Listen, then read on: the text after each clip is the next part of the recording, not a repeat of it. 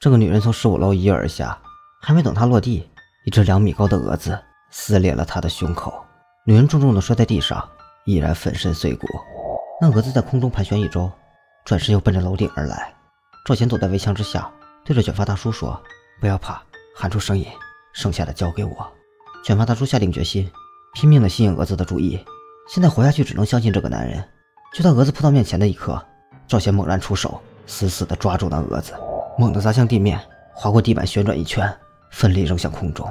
畜生，你再飞回来试试！然后转头对大叔吼道：“还愣着干嘛？走啊！”看着大叔缓缓地爬下索道，赵贤提着的心也稍稍松了下来。可这时却突然感觉到怪物们再次集结了。与此同时，刚刚下楼的李银鹤正巧看到尚宇走在楼梯的拐角，15楼的楼道里已经布满了怪物。李银鹤拍了拍他的肩膀，尚宇吓得半死，提醒李银鹤小声点，别把怪物引来。可李银鹤却不做理会，径直走进楼道，朝天开了一枪。或许是感觉自己时日无多，他要和智叔一样，为其他人吸引怪物的注意，争取逃命的时间。而这一声枪响也确实让我压力骤减。堵在门口的怪物注意力被他吸引，我奋力一推，终于冲出了房间，刀子死死地把他们钉在墙上。现在你们猜猜，我是人还是怪物吧？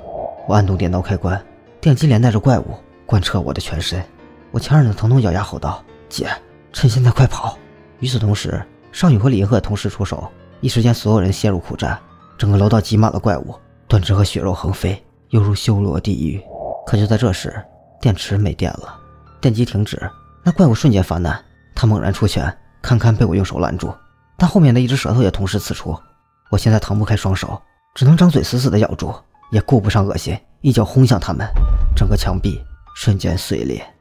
刹那间，所有人连同怪物都愣住了。我从断墙中走出，犹如地狱来的死神，吐出了嘴里撕裂的半截舌头。怪物们很快反应过来，第二轮攻势即将开始。就在这时，赵贤及时赶到，他的手臂已经恢复，趁着怪物们没注意到他，双手猛然刺出，化作无数利刃，洞穿了所有怪物。顷刻之间，危机暂时解除了，只要去楼顶通过索道，我们就能逃出升天。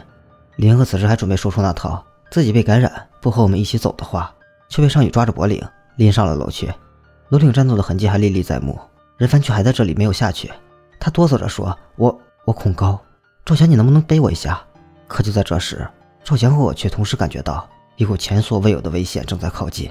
任凡颤抖着回过头，一个巨大的怪物跳了上来，是神钟。他刚喊出一声老大，却被那怪物一巴掌扇下楼去。